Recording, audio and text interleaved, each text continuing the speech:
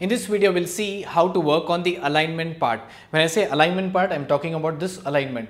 I have some text which is given in this area. Okay, I want to align into different position vertically and horizontally. So how do I work on it? So usually what we do is we select the data, okay, and we go to this alignment group in the home tab, and then we keep on selecting these values. There are 6 different areas. So this is top alignment, middle alignment, bottom alignment. You see that's vertically it is going changing position. I'll do it again, top, middle and the bottom. Okay. Similarly, if you want to go in the horizontal manner, there's given us bottom one, left, middle and right. So this one is left, middle and right. So these are there. So I'll just keep my cursor on those area and you can see what is given here. It says as top align, second one says as the middle align, and third one it says as bottom align. Top, middle and the bottom align. If I go to this place, it says align left, center, and it gives us align right. So these are different names which are given. But how do I work with the help of this macro VBA? If I want to change the alignment of this area, see the cell area, that is A1 to C5.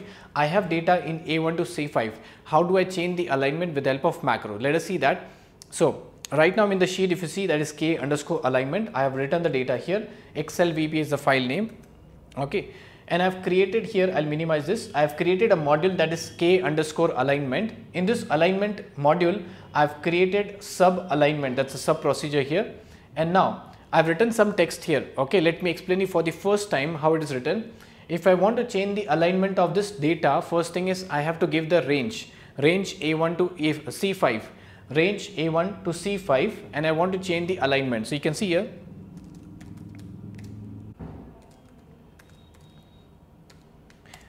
range A1 to C5 dot, and if you want to change the horizontal alignment, you have to type as horizontal and you have to see this alignment. So press a tab.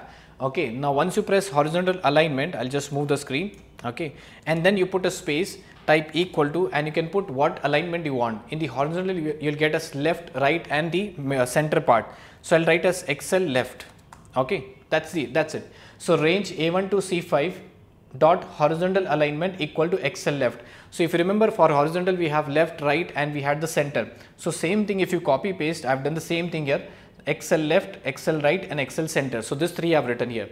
Same way, if you want the vertical alignment, instead of horizontal alignment, you can put as range A1 to C5 vertical alignment equal to, here it comes left, right and center. Here it will come as top, bottom and center. Okay, vertical, top, bottom and between center. So this you will get it.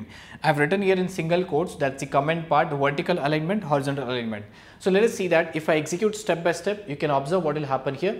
I'll just move the screen like this so you can see. Now if you want to execute step by step, I'll click on this step into. Okay, again I'll click on step into. So now it will say as Excel left. Right now they are on the right. I want them Excel left. If I click on this step into, you observe A1 to C5 went on the left hand side.